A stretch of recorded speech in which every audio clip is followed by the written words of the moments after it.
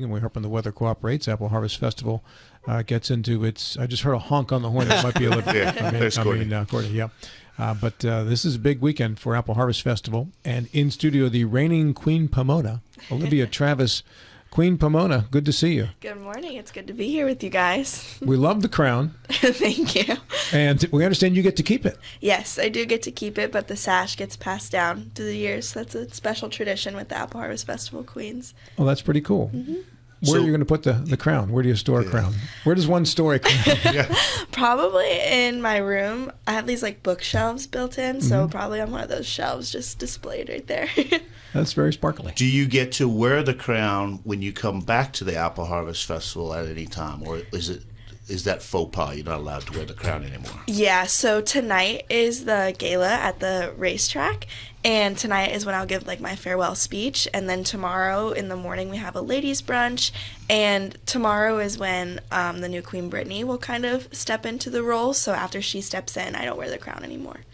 Fantastic. We had the new queen in last week, I think, and she was marvelous. She's amazing. Yeah. Did you two know each other before the passing of the sash? No, we didn't at all, but we've gotten really close being at the different activities together, and it's so fun to watch her experience everything that I experienced last year, and I just know that the court and Brittany, they're having so much fun together, and I love that they're having a great relationship. Matt Harvey.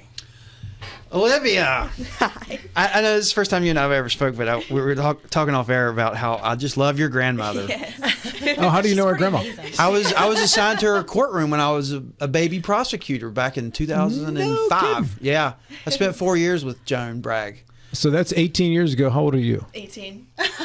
I remember, and she was so proud of her, and she's still proud of you, I'm Yes, sure. she is. She's the But best. I was also the judge on Miss Jefferson contest last year. Oh, really? And I was amazed at how much effort and preparation that these young ladies are forced to do if they're going to be successful. So I was going to ask you, what kind of skills do you think that you've developed for the rest of your life that's been helpful?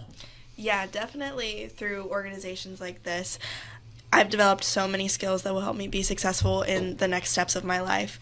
Interview skills, being able to talk to people like you and go up on stage and talk to big groups. Time management is a huge thing. I know I mentioned off air that like going back and forth between Morgantown, where I go to college, and coming here has been kind of busy, but I'm super excited to be here, and it's all in time management and being able to know what I need to get done, when I need to do it, being on schedule. So there's definitely a lot of life skills that come out of this. Courtney Funk is with us as well, Vice President of the Mountain State Apple Harvest Festival Board. Courtney, good morning to you. Good morning. How are you? Great. Thanks for coming in. Good. Yes. We heard your horn honk when you pulled in there. So we knew you were just seconds away. Yeah, twins. We had a snafu this morning, so. Yeah, I got you. I love your pen. What do you have there? So actually, this was the very first. We have a Queen Pomona's brunch, and so this was the very first pin that was provided to us at the very first brunch. Yeah, so it's actually my all-time favorite one too. I keep it in the little container that they gave it to us in. And there's a different pin every single year? There's a different pin every year, so it's really special to be able to say that I have one from every single year since we've had the event, of course minus the COVID years. Yes, so this one is the one I pulled out of my drawer this morning. So that's great. Yeah. Very nice. How long have you been involved with the board? Oh my goodness. So probably coming up on 8 years, I want to say. Yes, 8 years, because my daughter was about 1 year old when I was asked to join. Yes. And how did you decide to join this board? So actually, I was a maid on the court years ago, and I just really developed a love for the festival, and I actually started helping with the Queen Pomona's Brunch before I was on the board. And for the Mountain State Apple Harvest Festival Board of Directors, you were actually nominated. So someone that was there and saw me helping nominated me to serve on the board, and I gladly accepted. Do you function kind of as a coach? You know, I don't really know that these girls need coaching, to be honest with you. I would hope it would be more mentor, maybe, you know, just to help them along their way, I guess, maybe coaching. But these young ladies are pretty phenomenal in what they do. You know, these girls come to us with over 4.0 GPAs, very active in their communities already, very active in their churches. So when they come to us, maybe aside from coaching them on the Apple industry, if they don't have as much knowledge there, they really kind of do this themselves themselves. I think Courtney's being a little humble. I've served with her on the board for years, and the amount of work she puts in with the whole court, even to the dresses and the way there's a lot more behind the scenes than she's letting up, and she works really hard with these young ladies. So I got to give her credit there. Thanks, Mike. Olivia, if you mess up, does Courtney ever say, take a lap, come back and do it better? No, never. We'll not tolerate these mistakes? No, never. I'm so lucky to have you to be, like she said, a mentor and like a super important person in my life, and someone who has really helped me throughout this reign, from setting up different appearances to just being there. I'm just so lucky to have you by my side. That's nice. So, Olivia, did you get a choice in what you get to wear when you're coronated, or when you're going in the parade, or is all that stuff kind of a joint effort? Or how does that work? I love this question. So the gown, it's always tradition to keep the queen's gown top secret. So I got to see my gown for the first time the summer before I was crowned, whenever I had my official photo shoot at Butler's Farm. Yeah. And I just remember the first time I saw it, it was just like, you got the flutters in your heart, and it was just so exciting. And then we have fittings throughout the year to make sure that everything's perfect for the day of. And then day of is when everybody sees it, and it's just, you get to display it for the first time, and it's just so exciting. So for the gown, I had no idea what it looked like until I saw it for that first time, and Courtney picked it out, and she picks out the maids' dresses. Nobody saw the maids' dresses. It all happens at coronation. Everybody sees everything for the first time.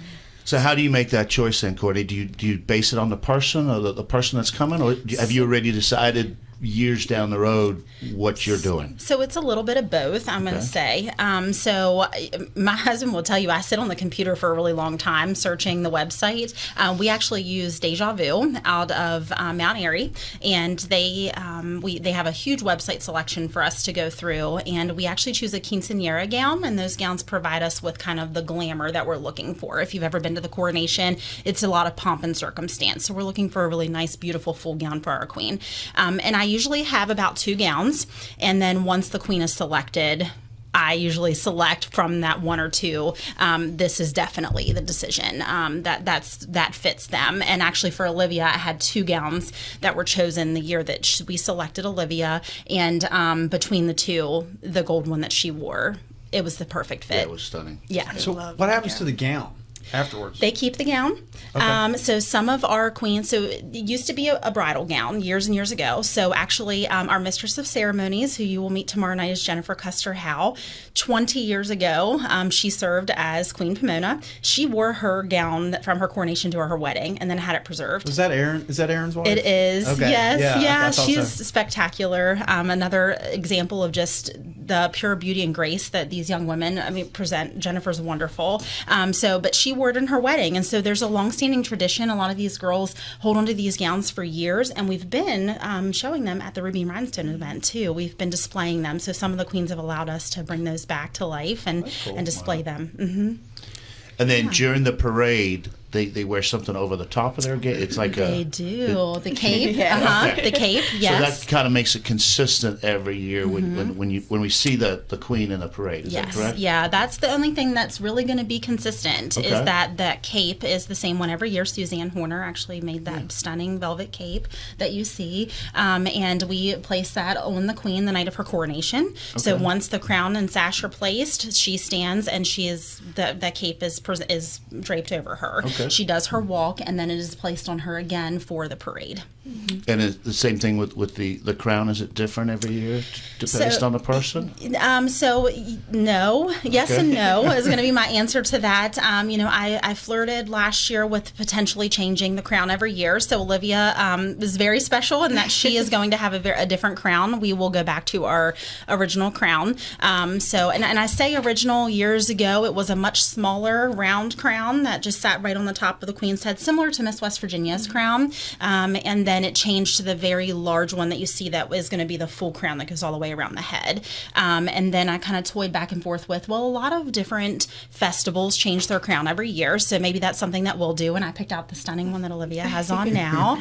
And then as I started toying with it and the other ones started popping up again, I'm like, I think I'm going to go back to the original. So Brittany will be crowned with one that we've used in several years past. So Olivia kind of is special in that she has got her in. But Olivia made history. I don't know if you all already talked about that, but her and her mom are the only mother-daughter duo. That's right. I forgot about that last year. That was a very big news item. Yes. So that's pretty cool. What is that like with your mom? You guys compare notes here or what? I guess you could say that. Yeah, it's a really great experience to share with my mom and just like talk about the things that have changed from, she was Queen Pomona the 12th, I was the 43rd, so it's a big time difference. 31-year swing. Yes. Yeah. So it's a really great opportunity to be able to share this experience with her. I guess the apple doesn't fall far. Yes. In her roots. I like that, Harvey. I like that. He's been toying with that all morning. You must have grown up in the Apple Harvest Festival from a wee pup, basically, right? I did. So I was actually the crown bearer for Queen Pomona, Kira Heck, whenever I was, I want to say like 8 or 9. So that's kind of how I started in the Apple Harvest Festival. And then I was Miss West Virginia's Outstanding Teen in 2021. So then I had the opportunity to attend the festival as a special guest, and I was there for all the behind the scenes and all the activities. And I think that's when I really fell in love with it, because I got the opportunity to see what really happens. And then I decided that I wanted to interview, and then I was just lucky enough to get chosen, and now my mom and I get to share that special experience. Tell me about the relationship and the lineage of the queens on down the year and the sorority that is Queen Pomona over the years. It's such an encouraging and, I want to say, loving program. Last year, Morgan Fleming was Queen Pomona, and she really helped me, like guided me through what to wear, like on the fairgrounds whenever we get to wear just sweater dresses or things like that. And she gave me gifts and showered me with so much love, and now I get to do the same for Brittany. And I know she's super excited, and there's not a better person that I think I could pass this down to. She's truly amazing, and I'm so excited that she gets to have this opportunity. She was definitely a fun interview. When we had her in here, we definitely had a blast with her. She was a very vivacious, lively, energetic person. It was great. I want to ask you, in regards to your education at WVU, what are you studying? Matt's hoping you're saying law at some point. I hope so, yeah. So I'm actually studying psychology on the pre-med track. So I want to go to medical school and become a psychiatrist. Oh, very nice. I do want to work with the law enforcement, though, because I want to specialize in criminal psychiatry. So you should warn her. Really? I think between her grandmother and her mom, they probably have warned her plenty. Probably. Well, you come over and shadow at our office anytime you want. Thank you. I appreciate that. As long as you bring your grandmother with you. Okay. She's coming to the gala this evening. She is coming tonight, yes. Yeah, tell us about tonight. So tonight is the Royal Gala at the racetrack in Charlestown, and like I said earlier, that's where I will give my farewell speech and kind of pass it down to Brittany. What time does it officially. begin? 5:30. 5:30 socials. Yes, social. Start. Can anybody attend, or do you have to have tickets in advance? So it or is what? Now a sold-out event. Sorry, Olivia. Oh. It is officially a sold-out event. We stopped. When did we stop ticket sales on that, Mike? It was Thursday last week, and we had some trickling, and finally it was officially sold out yesterday at 11 a.m. I think we sold the last ticket. We accepted the last one. So that's cool. Yeah. So this is Apple Harvest Festival number what? This is the 44th. 44th. Okay, so I started working here in 1990. Not here, but in Eastern Panhandle. Okay, and I think this is the most unique thing to the Eastern Panhandle that there is. Yeah, I would. This is probably the youth fair, right? If you're going to think about two things that you identify with the Eastern I would say Panhandle. those are the two events that we call our own, and nobody else can take that from us. Right. Agree. Courtney, I want to ask you first. Tell me about the pride in identifying with that and making sure this is such a great event every year, because this is what just reflects on the community. Oh yeah, absolutely. I mean, I show great pride in it, and the fact that this, especially for the board of directors, is a year-long thing. We pour so much time. There are so many volunteer hours that go into this, and just my best example is last year. Now, granted, I was pregnant. I knew I had some hormones, but standing in the back of Airborne when the coronation finally came together and Olivia got up on stage and Kentley and Hart placed their crown on her head, I had tears streaming down my face. And I think it's just because this is it's almost like a wedding every year. Yeah. You're putting on a wedding for the entire community to attend, right? And that's all of the events, of the rehearsal dinner, it's kind of the gala, and we lead up to the coronation, and then we have the wedding with the parade and all of the different events that we have. And so you want it to go off without a flaw. And so to see all of that come together, and it goes just as fast as a wedding, mind you, it really does, especially I think for the board of directors, it goes really fast. It's really humbling, and it just feels so good to see the community out and be together during Apple Harvest Weekend. Similar to the youth fair, it feels really, really good to see the community just come together and be so supportive of something that everyone's worked so hard on. And that coronation is open to the public too. It is, so please come attend. out. It is a lot of pomp and circumstance, like you said, but it really is a celebration. And then the rest of the weekend is the party and yes. what's going on down at the youth fair and the rodeo. And, we've got so much stuff going on. So the parade, the parade is probably the most attended thing in Berkeley County. So. Yeah, and it looks like we're going to have some really pretty weather for that parade, which is awesome. But I just encourage the community to get out and see these events that are very unique to our area, to the Eastern Panhandle. And it involves so much more. I mean, we've got a Jefferson County Queen this year, which is really wonderful. It pulls some of the Jefferson County in, because I think sometimes people also confuse it with it's Berkeley County. Right. And that's absolutely not the case. So even when you look at our court, it can be Hampshire County, it can be Berkeley County, it can be Morgan County, it can be Jefferson County. And so, we see individuals from kind of all over. And I hope that, if anything, that every year the Apple Harvest reaches more and more people. Okay, so we have many new people that move into the area every day. Yes. In fact, and there's new listeners to this program every day as well. So for those who aren't familiar with the story of Queen Pomona, who can tell the story best? The history of Queen Pomona. I can tell it, but I really think that Olivia should tell, because they actually answer these questions during their interview and what Queen Pomona stands for. So I'm going to allow Olivia to share that. So Queen Pomona was a Greek goddess, and she was the goddess of the gardens and the apple trees, and she was a protector. And so as Queen Pomona, it is kind of our role to spread knowledge about the apple industry in the Eastern Panhandle and the history of agriculture, and just be there during the festival and be a light and be able to connect with community members. Have you, in your year of presiding, produced many apples?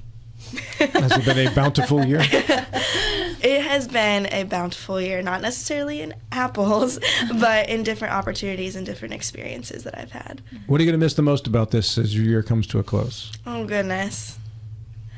That's a hard question.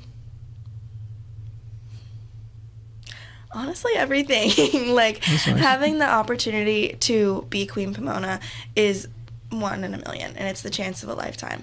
And I love being able to connect with community members. As Courtney said, this is such a big event for the Eastern Panhandle. And so when people come out and they're coming out to these events, they're always so excited to see the Queen and meet the Queen. And so being in that Queen role was truly incredible. But it doesn't stop after the festival. Throughout the whole year, I attended different fundraisers and was in different classrooms reading to children. So that is definitely a big part for me, is connecting with the community. And for those of you wondering, Olivia added another set to her skills during the year. She learned how to wear headsets and a crown. I know. I see her over there like, I know, it's like slipping. Not everybody has to do that. I, for instance, I had to do it with I had like a sub head on one day. Sub sandwich hat on. Yeah. It was for one of the charities that was out there. I think John Gilstrap said, if you wear this, there's like a giant sandwich, like a 12-inch sub on your head. I think it was for Meals on Wheels. If you do that for the rest of the show, I'll pledge so many dollars to Meals on Wheels. So I tried to wear headsets with one of those giant sub hats on one day. So I can identify a little bit, but your crown is a lot more dignified than my sub hat was. So there's that. So well, it was great to have you on the program here today. You get to keep the crown, but the sash goes to the next person. Yes. Right? that sash retires, actually. Oh, the sash is off the So we have a new sash this year. So where does that retire to?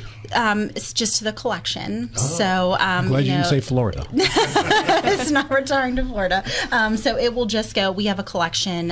Past queens have donated beautiful oak boxes, and maybe eventually one will be donated for this sash that is now going to retire. And that's just really because it's had its beautiful use, and so it's got its years in, and we obviously don't want it to fall apart on us, and so it's just time to retire it. And there will be a brand new sash tomorrow night. Is there significance that they're not able to keep it?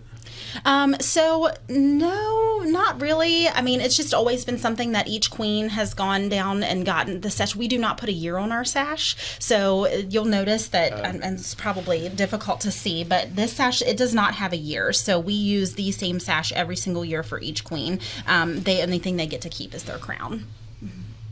Well, very nice. How long does a sash last? I mean, will next year's sash go to the next queen, or do they all get put in a closet somewhere? Nope. So I started helping with Rhonda Golden. So it's been 6 or 7 years ago. I started helping with Rhonda, and we had this sash. I want to say that this one's probably at least. Gosh, I was on the court in 2007, and this was that queen's sash. Oh, okay. I mean, we're talking, yes, like we very well preserve these every year. So each queen takes very good care of them. So it's not just thrown in a closet somewhere. No. Yeah, like my wife's wedding dress. Oh gosh. Sitting in the attic. Yeah. I think ours is under the steps in the basement. Yes, no, they're well taken care of, but eventually, I mean, they age. So, but it's been a long time. This one, if I had to guess, this one's probably close to 20 years old. There's a lot of history there, then. Yes. Right? Yeah, absolutely. A few years ago, they had an event where they tried to bring all the surviving queens together for like a type of reunion. Do they still do that, or was that like a unique thing for that year? So that would have been the 50th year, and I think the goal would be that we continue to do that at each kind of milestone that we hit. But as of now, that's not something that we do each year. We do invite our past Queen Pomonas to come, of course, to our coronation, to our events, and we would love to see them there. But as far as an official invite where we bring them up on stage and then put them in the parade, so we did do that for the 50th anniversary. They actually each had cars. We brought them down. Yeah. They also had 40th. Sashes. So 40th. Was it the? I'm sorry, I was saying 50. Yeah. So 50 will be the next one. It was the 40th year. 40th. Yes, I'm so sorry. So for the 40th year, we did that, and they each had sashes that had their number on them. So and I think the Rubies and Rhinestone event is kind of where you have the dresses. That has really turned out to be a place where you can showcase your dresses. It has. And we have some past queens that come to that as well. Yeah, and so it's really sweet to see them get these gowns out and bring them and put them back on display again. Do we know or have an active count of how many queens are still in the area? Oh, goodness. A lot have moved out of the area. That is something that I'll be honest, I really need to work on after having taken this role, is to really kind of pinpoint who do we still have living, first of all, and who's still in the area, and really track down each and every single one of these queens so that we can get more of a turnout of our past queens to each festival. That would be pretty cool. Yeah. Well, it's great to have you both in studio. Thank you for having us. Great job representing Queen Pomona for the year. Thank you. Your reign was a dominant one. Thank you. You'll be known as a benevolent queen. Kind to every apple you've seen. Thank you. She's wonderful. She's unstoppable. Absolutely. And your next queen will be just amazing as well. Yeah. Did you see her throw that pitch last night? I did not. Where did she throw the pitch? So she actually threw the ceremonial first opening pitch last night at the final Fall Classic game. And she threw a strike. Well, her DNA for baseball is pretty good. I was going to say, she's probably not the first pitch she's thrown. No. She sent me a short little clip of her throwing that. Yeah. I was unable to attend, and she did a great job. So. Those the uncle and the dad were pretty good baseball players at Jefferson High School. So there you go. I'm sure she's tossed the ball in the blood. Times. Absolutely. Hey, have a great time tonight. Thank you so much. Thank you for having us. Olivia Travis, Courtney Funk at 9 o'clock. This is Talk Radio WNR Martinsburg.